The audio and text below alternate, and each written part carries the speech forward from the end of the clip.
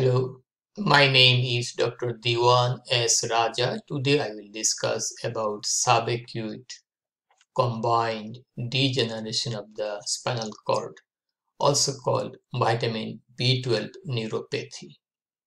What is that? It is a posterolateral demyelinating lesion of the spinal cord due to vitamin B12 deficiency. So this is the spinal cord. The posterior column will be degenerated.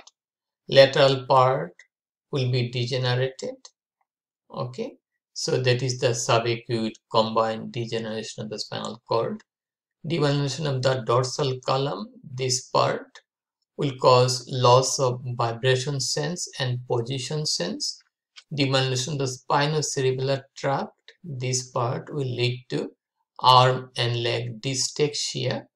Demyelination of the corticospinal tract, like this area, lesion will lead to spastic paresis and upper motor neuron lesion.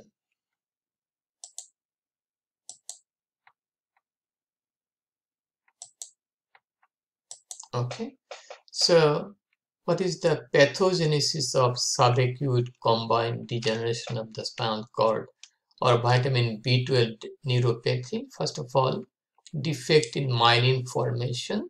So how this demyelination occur, we don't know exactly, but most likely vitamin B12 is very essential for the synthesis of myelin by the oligodendrocyte at the central nervous system and the Schwann cell in the peripheral nervous system.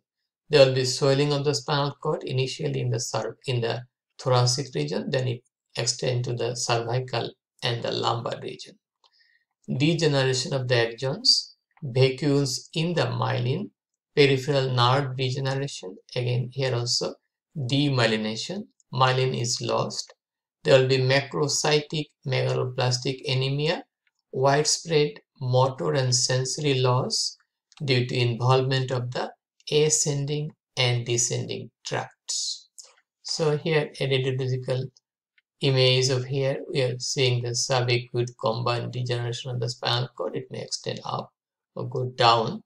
Here is another section, okay, of the subacute combined degeneration of the spinal cord. Posterior column, lateral part of the spinal cord, lateral white part of the spinal cord is affected, and it is caused by vitamin B12 deficiency. Okay. Okay, if we go there, what is the etiology? What are the causes of subacute combined degeneration of the spinal cord or vitamin B12 neuropathy? Vitamin B12 deficiency may result from impaired absorption by the gastrointestinal tract. There is the pernicious anemia. Gastrointestinal surgery like that of bariatric surgery or some type of bypass surgery. Strictly vegetarian diet, no egg, no milk, just vegetables. Sprue is one type of malabsorption, okay, that will cause lack of vitamin B12 absorption by the GI tract, and fish tapeworm infestation that will also prevent the absorption of vitamin B12.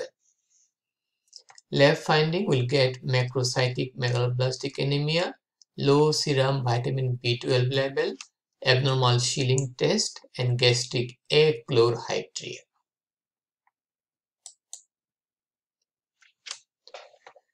In subacute combined degeneration of the spinal cord or vitamin B12 neuropathy, what are the clinical features? Loss of position sense and vibration sense. Why? Because of demyelination of the posterior column, premature gray hair, bilateral symmetric tingling, numbness of the extremities, okay, and Lehermet sign, electric shock-like sign due to flexion of the neck, and that pain go to the back to the lower limbs. There's an electric shock like symptom due to flexion of the neck. Sensory ataxia with positive Romberg sign. A person cannot keep balance if he closes his eyes. Okay, limb weakness, spasticity, and positive Babinski sign.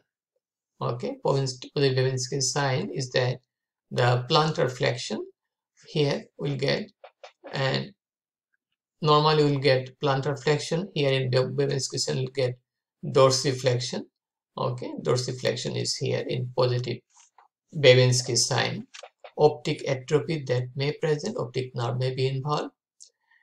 Complete paraplegia in the later part of the course.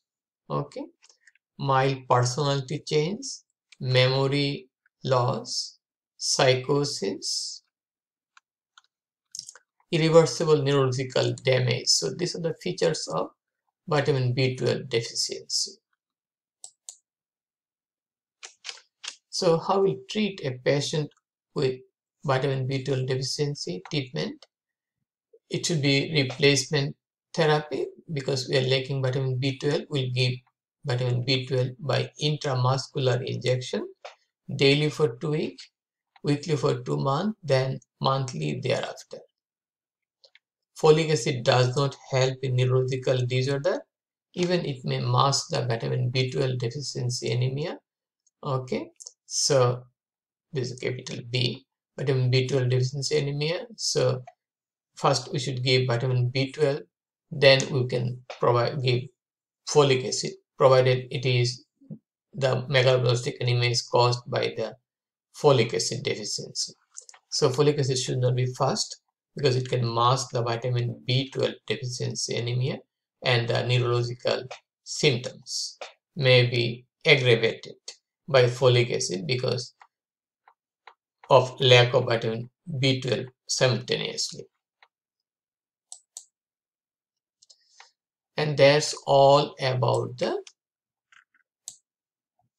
vitamin B12 neuropathy or subacute combined degeneration of the spinal cord. It is subacute combined because we have both sensory and motor pathway are degenerated, like that of the posterior column and the lateral corticospinal tract. We have also spinocerebellar tract are also affected.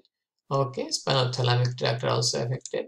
So it is a combined problem of the spinal cord. So it is subacute combined degeneration of the spinal cord. And there are many reasons. The vitamin B12 is not absorbed, like that of the gastric achlorhydria, pernicious anemia, antibody against the intrinsic factor of the parietal cells of the stomach. And there may be some chronic inflammatory bowel disease, like that of the Crohn's disease, ulcerative colitis, that may interfere in the absorption of vitamin B12. Vitamin B12 is coming from the animal source, so in case of strictly vegetarian, it may be a problem, vitamin B12 deficiency, and it is a problem. It may be a problem to a person who has tapeworm fish infestation.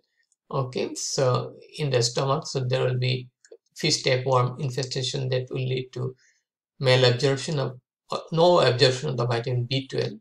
So it will cause the vitamin B12 deficiency, and it will cause again damage to the demyelination of the posterior column and lateral column.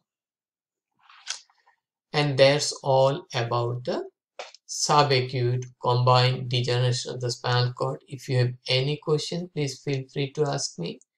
Please share the information with your friends, and please support my channel. Please subscribe me. Have a nice day. Bye now.